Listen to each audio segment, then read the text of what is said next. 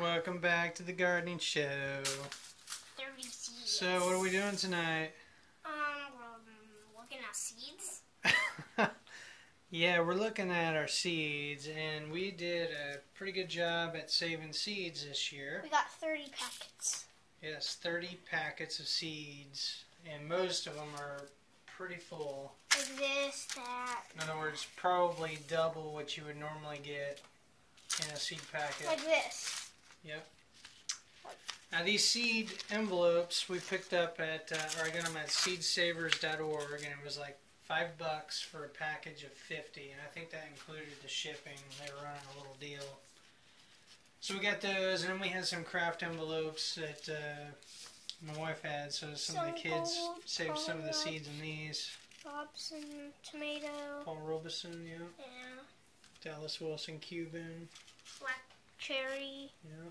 German Johnson, or German pink. This is weird. Dallas Wilson, Cuban. That was a really good tomato. Yeah, we got That's a local variety. The grow center I went to we get got the tomato plants. we got two big plants. One was like that big, the other one was like small. Yeah. So anyway, these envelopes are really nice. They've got like a sticky seal that you can be opened and resealed. If it does wear out, my little trick is just to take I don't have a roll of it down here, but just take some of this painter's tape and put it on there to seal it. So all of these in there are bad. we wrote the varieties down and the date and all that. Then what we do, we've got this old icing tub. We've had this for a couple years now. We got this at Kroger's. And what you can do, bud, is if you want a little tub like this that's got a food grade seal, you just ask the ladies at the, or the men, whoever's working the bakery, the deli, the bakery to set aside these, because they just throw them out. They don't, from what I understand, they don't really do anything with them once the icing's gone. They use, this is the totes that the donut and, well, roll and Danish icing come in. Anyway, they're about 1.5 gallons. So we get some Ziploc bags. What we're doing is we're gonna bag these up to protect them from moisture.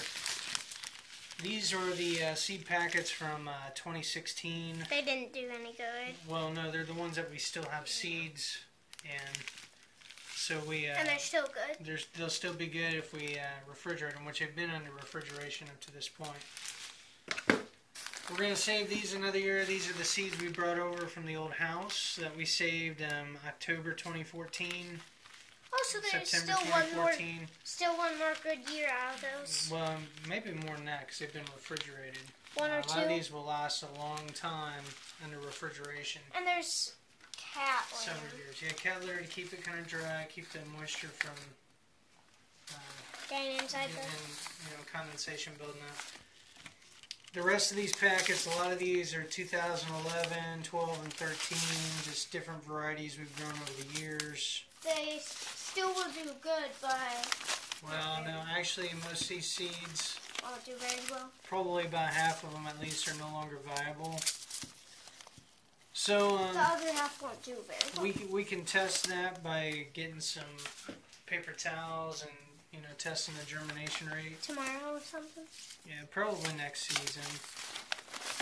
But we'll go through here and probably the ones dated 2011 we're going to pitch. We'll keep the 2013s,